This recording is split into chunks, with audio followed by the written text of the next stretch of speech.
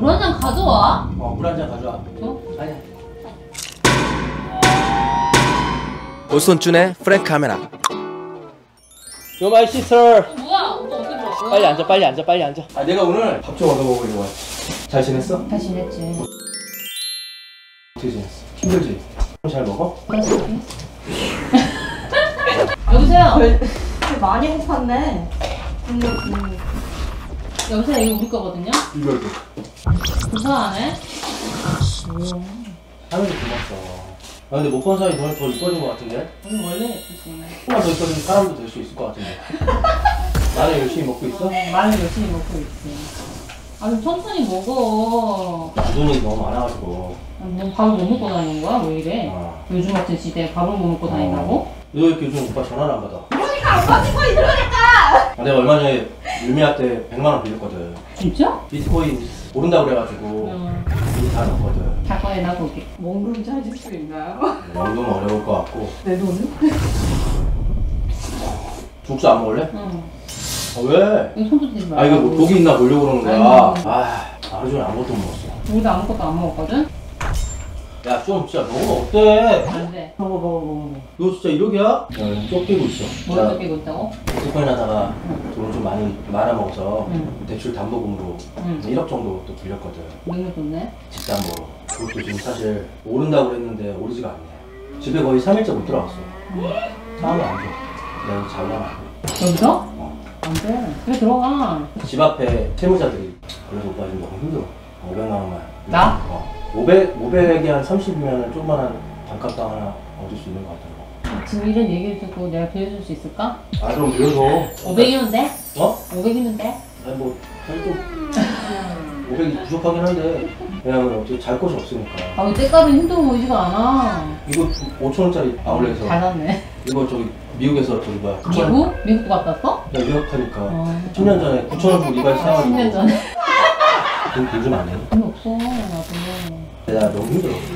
힘들어 보여. 어떡해. 야 이렇게 힘든데 오빠 안 도와주고? 도와줄게. 진짜로? 많이 먹어.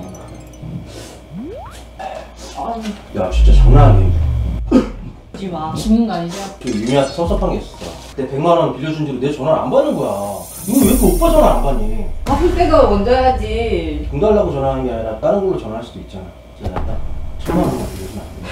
없어! 1,000만 원 빌려주면 다 그냥. 딱 3달 뒤에 진짜 이자까지 해서 2,000으로 갚을게 진짜로. 지금 내가 보고 있는 게 하나 있거든. 그게 지금 내가 볼 때는 반년 안에 10배야. 내가 기회를 주는 거야 너네. 나 혼자 벌 수 있는데 너네한테 기회를 주는 거야. 거절하겠습니다. 냄새가 나는데.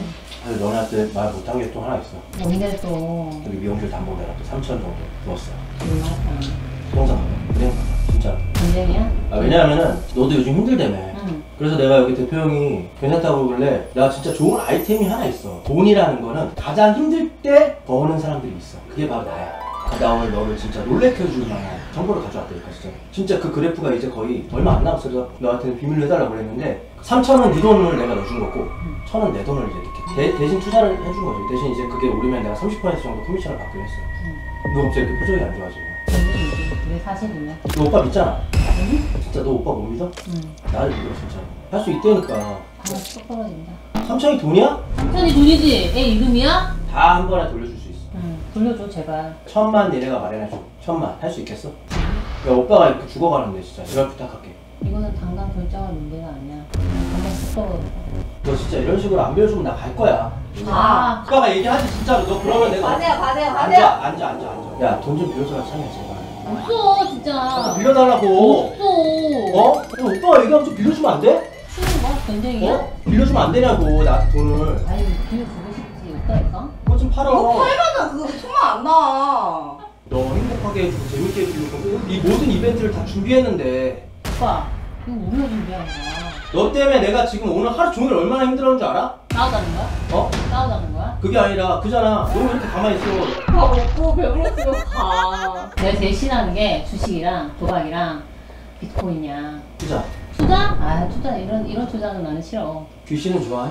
괜히 좋아하지. 귀신은 좋아해? 때릴 건 장난 아닌데. 그럼 귀신 컨텐츠에 투자 한번 해라. 내가 그걸로 사업 한번 할게. 너 이렇게 나한테 모질게 하면은 모진 게 아니야. 오빠 현실적인 거야. 너 이렇게 모질게 하면 네 눈에서 눈물 난다. 알아? 오빠 손가락질 하지 말고. 아냐고. 손가락질 하지 말고. 알아? 네가 지금 나한테 1000만 원 빌려준다고 얘기하면은 응. 오늘 더 이상 너에게 아무 일도 없어. 빌려줄 거야? 너 물 한 잔 가져와. 물 한 잔 가져와. 물 한 잔 가져와. 물 한 잔 가져와. 줘? 아니야.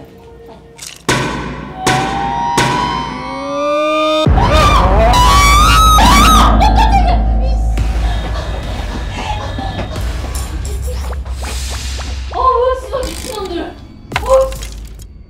보스턴쭌의 프랭카메라.